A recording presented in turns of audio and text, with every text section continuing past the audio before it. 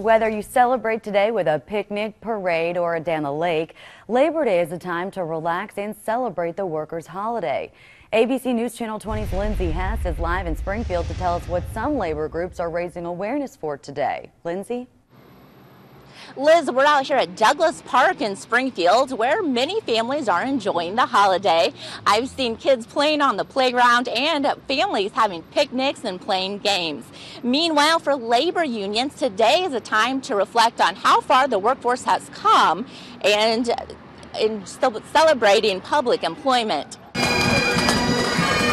Area labor unions and local organizations supporting labor marched down the streets of Springfield this morning to raise awareness for public employment. It's just bringing everybody together, you know, and it shows getting the support out here for all the unions and the jobs.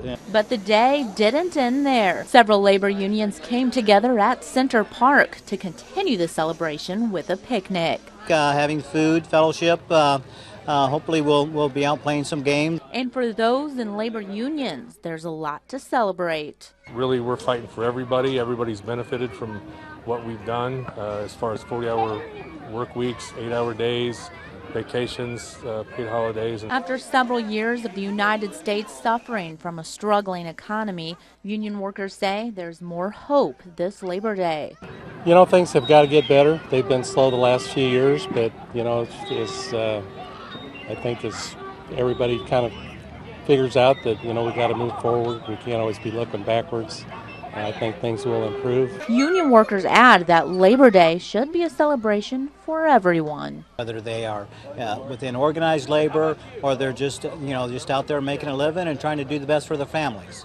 You know, anyone who goes out and works hard all year, they deserve a day, and this is our day. So. There were over 6 organized labor unions at the picnic. One man I spoke with said his son will be the 3rd generation in his family to be part of a union. Live in Springfield, Lindsay Hess, ABC News, Channel 20. Thanks, Lindsay. And just for fun, we're asking you on our Facebook page, what were your best and worst jobs? Betty Montgomery says she's enjoyed all of her jobs and you learn from each one. Heather Melvin says her favorite job is being a stay-at-home mom, but she says it's the hardest job she's ever had. And Diane Benjamin says her best job is working for herself, the worst, working for anybody else. You can join the discussion by heading to our Facebook page.